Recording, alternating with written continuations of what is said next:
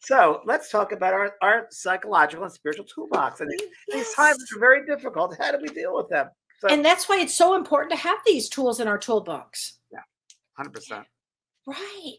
So So do you Kellee, want you to, go first. do you No, want you me to go. go first? Yeah, Okay. yeah, Okay. So I'm going to start with my one. So in this toolbox, everybody can, again, grab a pen or paper or it's write really things, helpful to do that, everyone. get some notes, because I think it's a really good time to take some notes on this kind of these things. The first thing I want to talk about, James, is mindfulness, because in my toolbox, everybody should have mindfulness.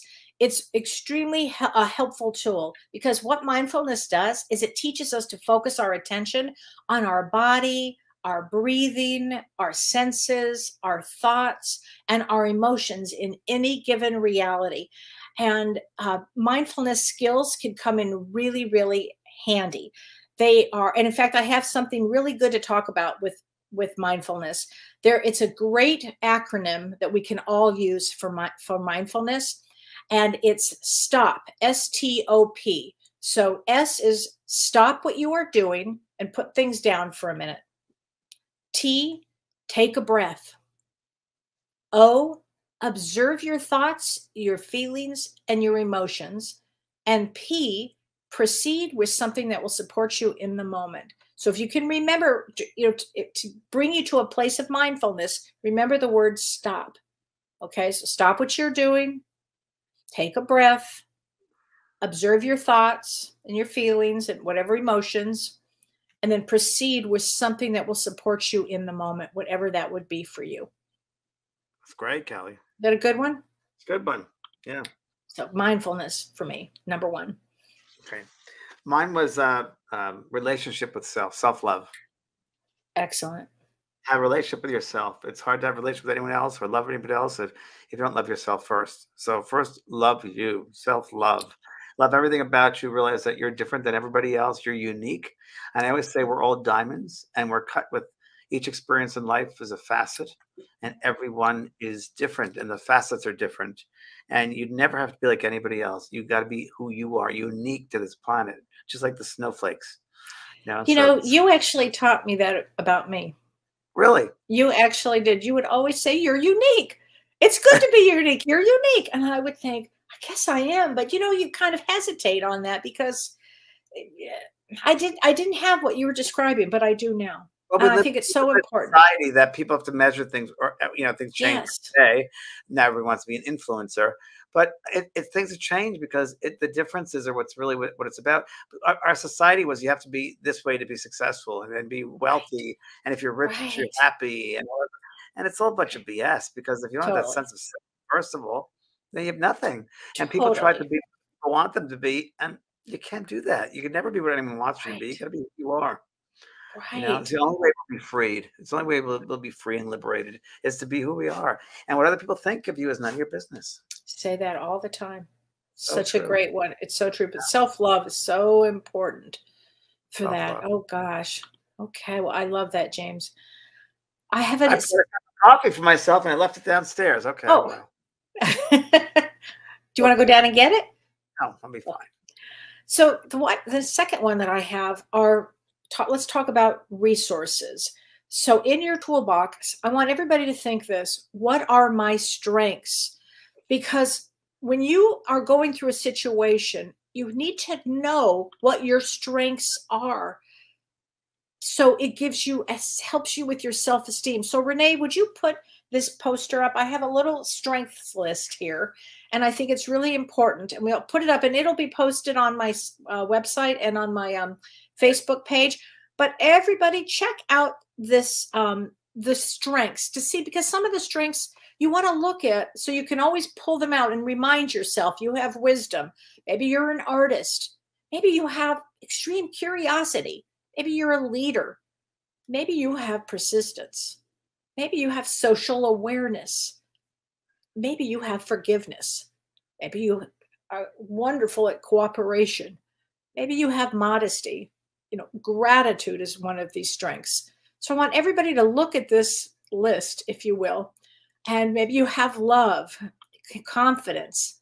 And there's some great ones here, but it's a strength list that will help us all, when times get tough, you have to pull out your resources and to resource yourself. Because I remember years ago, I had been married. My first husband was helpless, constantly helpless.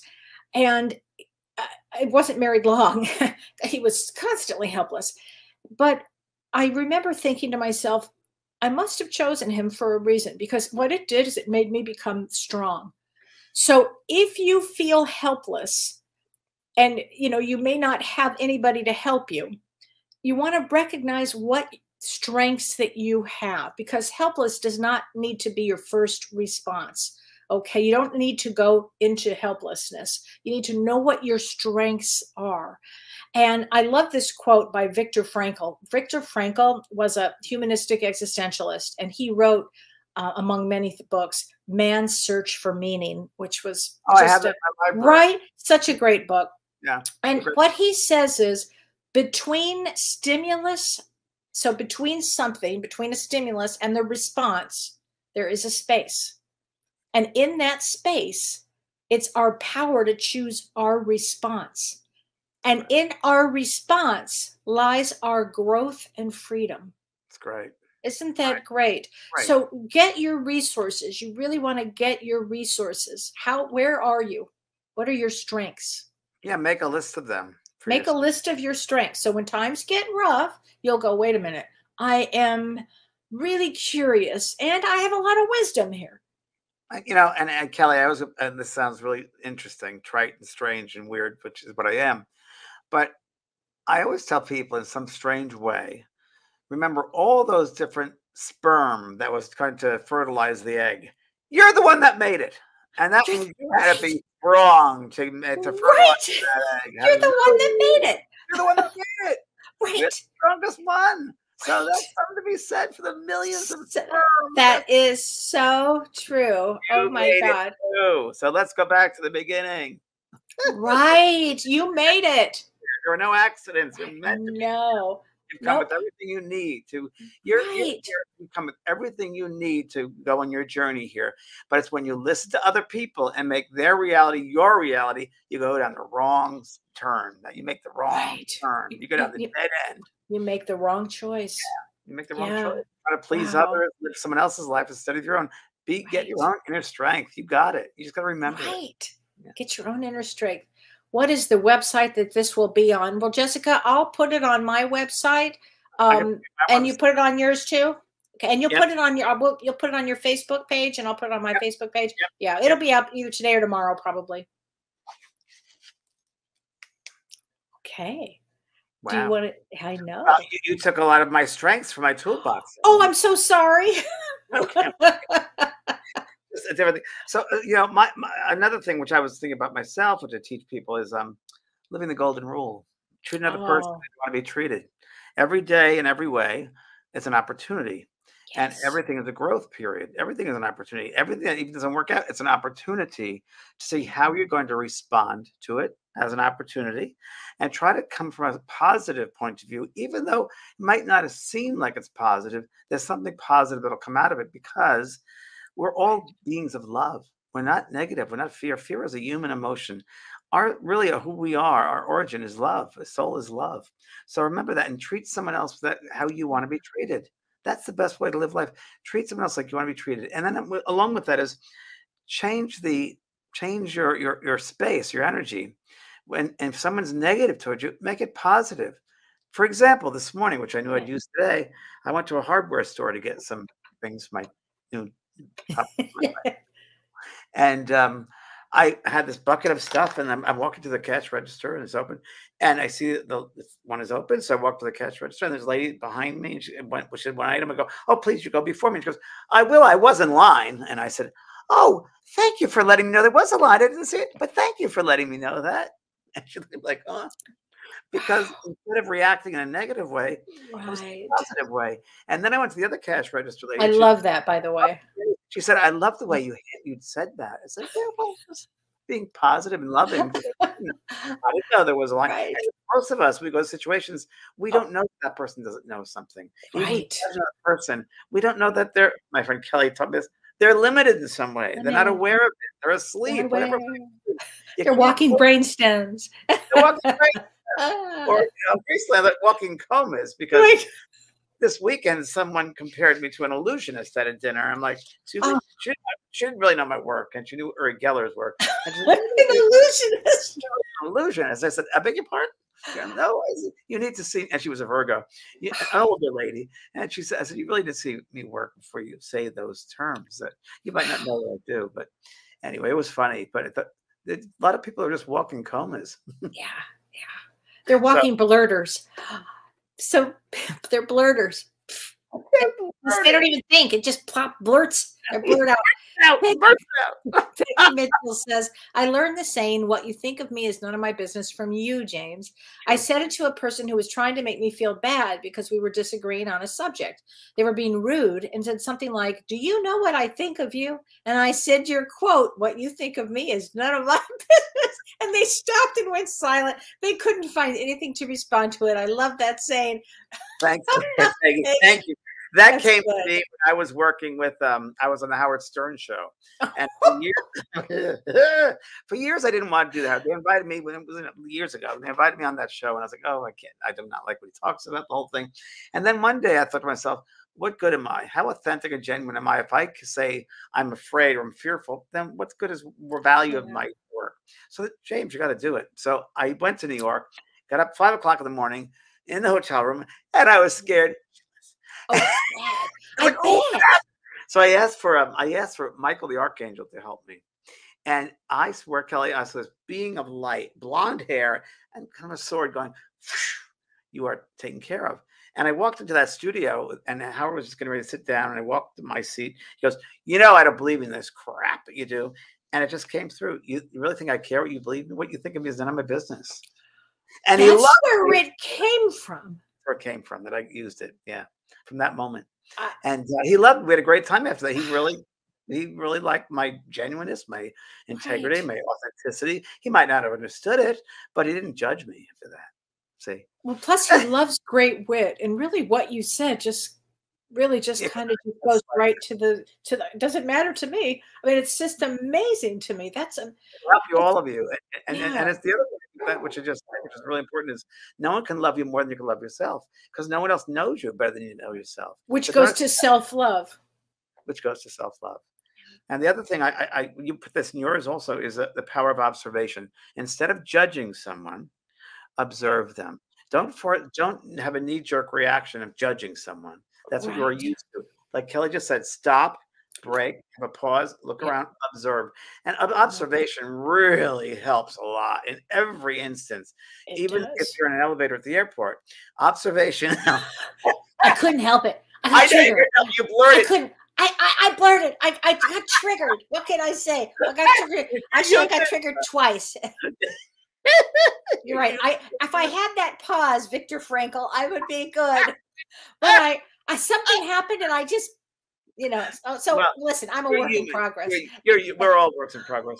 The other thing you said also, Kellee, which is really, really powerful, is forgiveness. Forgiveness is right up there, because by forgiveness, you see the bigger picture. You see that person that you're working with is not aware. They might be on a certain level that you're not. You don't know what their background is, wherever they just come from. When you meet someone, you meet all of their stuff. So every time you meet somebody, you meet a whole moving truck of all of their experiences from the past and situations and emotions. You're meeting all of that. And you're absolutely right. And what happens is, when that happens, is at first they might hide that from you. And then you discover a whole busload of stuff.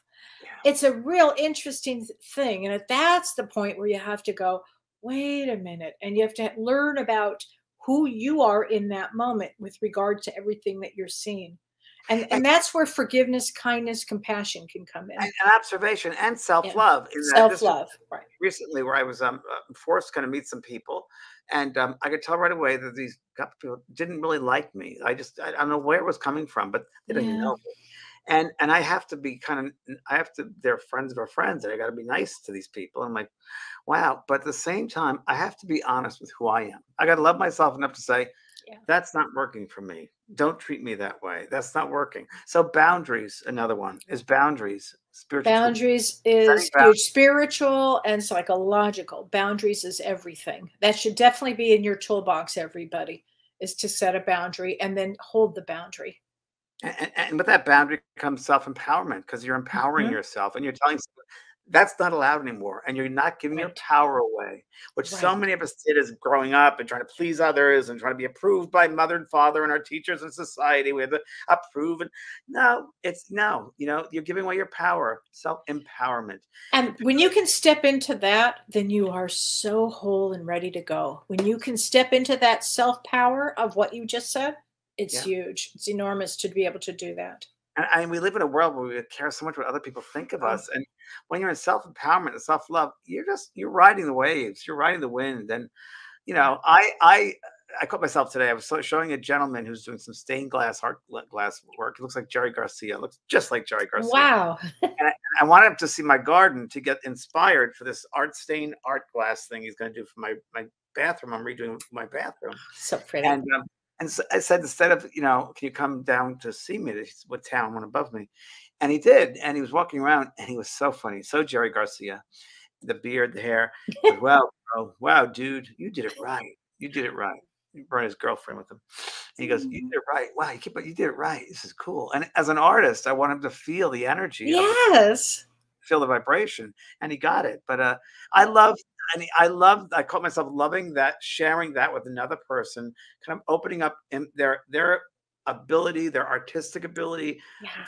feeding that, Yes. sharing Yes. that, love sharing that Yes. with each other, because you don't get that often, that opportunity to do that and to Well, share that. that's your strength. You're really good at sharing, James. I Really good at it.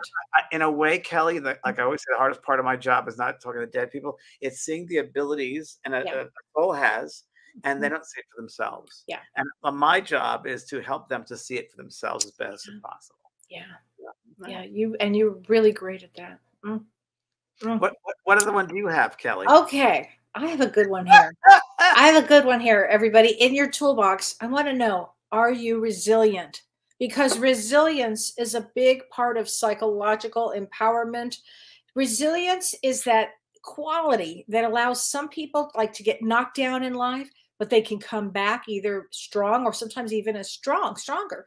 It's Stronger. it's the ability to rise from the ashes, the ability if you get knocked down, and in life we're all going to get knocked down, but to be able to come back.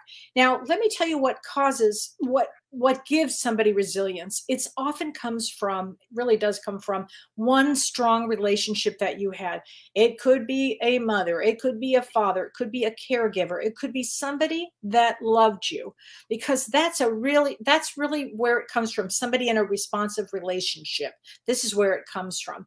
But if you didn't have that, and there are many people that we know that are not resilient because they didn't have that, the good news here is that resilience can be learned. So it really does, it involves developing thoughts, if you can, and behaviors and actions that allow you to recover from a traumatic or a stressful event in life. So here are the ways to build resilience. So you want to prioritize your relationships. That means this: you want to be able to connect with people that are empathetic, that understand, and that these people are kind, and that they remind you that you're not alone in the world. Okay.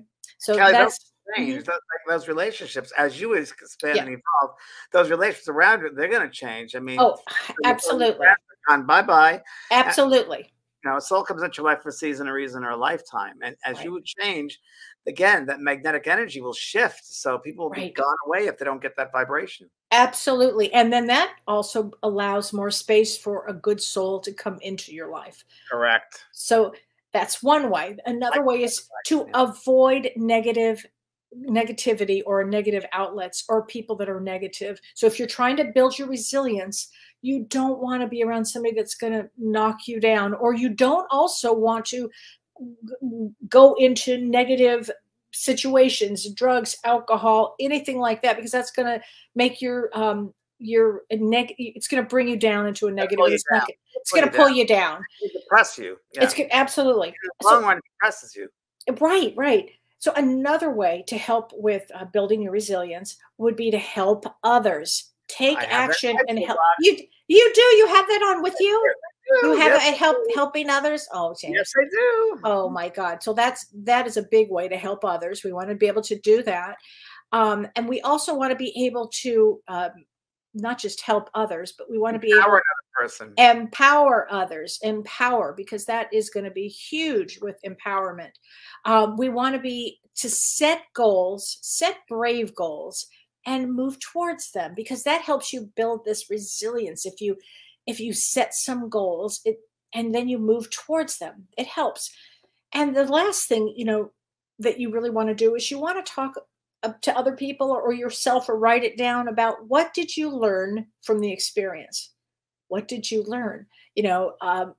We can, from the setback, what did you learn? Because that will always help you move forward. It's always important to kind of look at where you've come from with it, and then begin the process and allow yourself to move forward. James, I lost everything, as you know, with my brain injury. And literally I had to start, I was like the Phoenix rising. I had to literally come back, but I had resilience. I had it in spades. Not everybody has that, but that is one of my strengths, is resilience. But everybody can get it. And you talk about those things that pull us back, but everything's an opportunity. Everything. Yes. Even though we look at it, it goes backwards. It's an opportunity. Like you said, look and see what you learned from this, what it taught you. Yes. Opportunity. It's so funny, Kellee, because sometimes I think we got to give space. In that we're used to wanting things right away. Why didn't go this way? Why didn't go that way? Why didn't get that job? But it's because the universe is setting something up for you much better and much greater for your highest good. So we got to step back. We might not know at the time when something happens, it feels negative, but guess what? It's going to work better for the future. And that's something that people should put into their spiritual toolbox. To the knowing that the universe is setting up something better for you. The universe conspires for your highest good. Yes. Absolutely. Oh my gosh, that's so true. I have understanding the universal laws. So action, reaction. What you give out, you get back. So that everything is energy, and your thoughts are energy. And what kind of energy are you sending out to the world? So if we're sitting here seeing out energy on another level, many see that the lights, the colors, and the texture and the shapes, if you will, of that thought. And that thought not only affects that person, but it has a rippling effect to everybody else. So it's like rock in the lake, and they're rippling. That's exactly what your thoughts do. So are you responsible for your thoughts? So being responsible for your thoughts, the universal laws of cause and effect. What are you giving out? You're giving out love and beauty and happiness and compassion, or are you giving out hate and negativity? Negativity. What are you drawing? And remember, we're magnets. We're all magnets. So you are magnet. You're bringing to your universe. You're bringing what you think. What you think is your reality. Right now, as you sit here, you're a total summation of everything you thought before. Here it is. So it's really that awareness. Wow. Yeah. So true. Oh my gosh, James, that's a good one. And another one I have, Kellee, is connect to nature. Oh, excellent. The oneness of all things, the life force, the prana, and everything. Yes. Nature, animals. I like to merge myself with the flowers or the trees and be kind of like in a weird way. And then I go back to something you said before I have to go back to it because I wrote it down.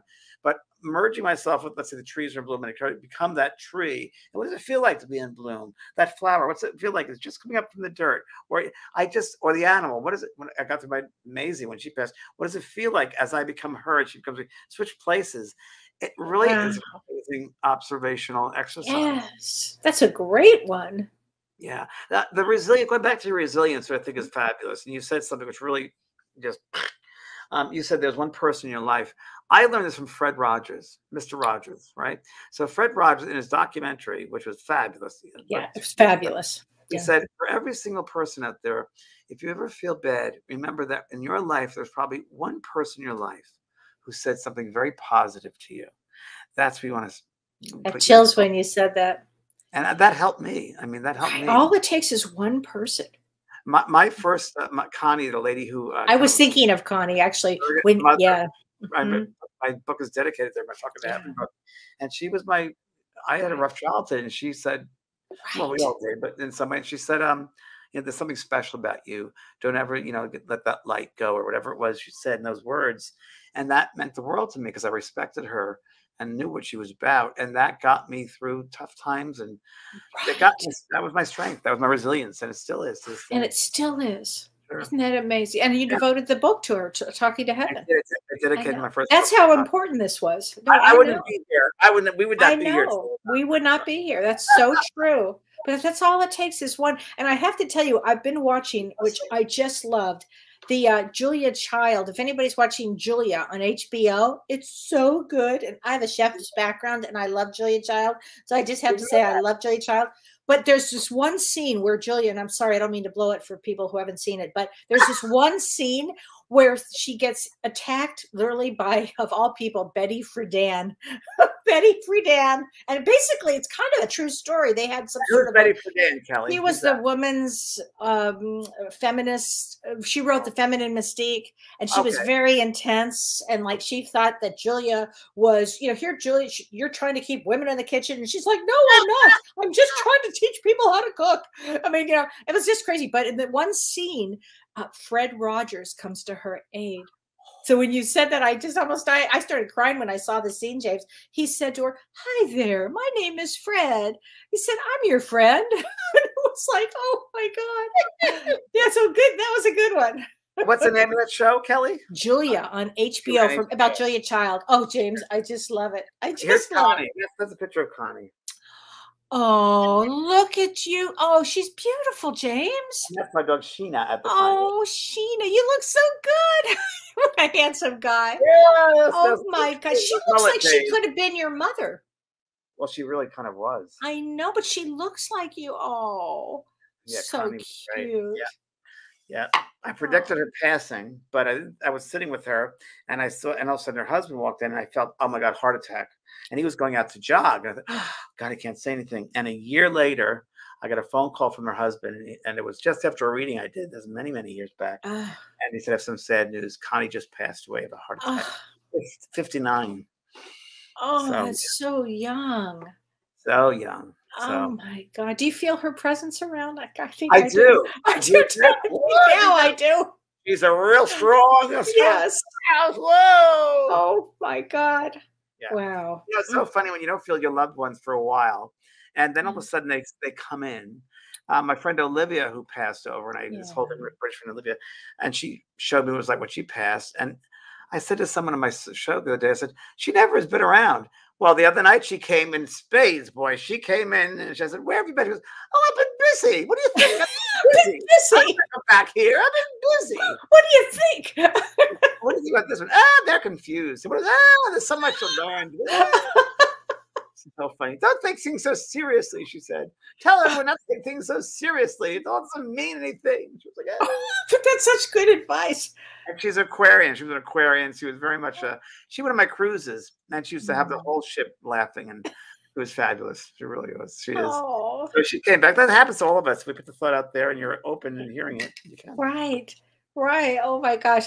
Well, I have another one for everybody. So how about this? Be creative. Put this in your emotional toolbox, your psychological toolbox. Creativity boosts our mental health. Okay, it's an asset, and it's something that we can use every day. And everyday creativity could just be the way you attack doing day-to-day activities. And you might just be a little more, you know, make things a little more, I don't know, personal, or a little more motivational or something. It's the way you perceive life is with creativity. It will really help you in times of stress. Change the living room furniture around. Move your furniture around the house. Move your furniture around. That'll do it. Drive a different way to work. Go a different way. Wear something you've never worn before. There you go. I wore a tunic the other day. I haven't worn that since Roman days. So that's going back. Yeah. Act like a different person. Act like, I don't know. Something else. But just be creative. Be creative. I had a friend, and we had a Russian hat day. We had a hat day where we put Russian hats on, fur hats. Wait, Russian? I don't know if that's a good thing right now. Not now, but just having something that's goofy. Pajama day. We had pajama day. We wore pajamas. Yeah, I love pajama day. Oh, you know, I love that. Old classic movie day. Stuff like that. You know what? I love pajama day, old classic music day, movie day, with Bloody Mary day. That's what I mean. Okay. Thanks, everybody, for joining us. Thanks, everybody. Thank you, Renee. Thanks, everyone. James. Time. You've been listening to Both Sides Now and Beyond, featuring spiritual medium and master teacher James Van Praagh and spiritual medium and psychotherapist Kellee White. That was great. Maybe we changed some lives. And maybe opened up some minds. Which way do I turn? Right. I mean,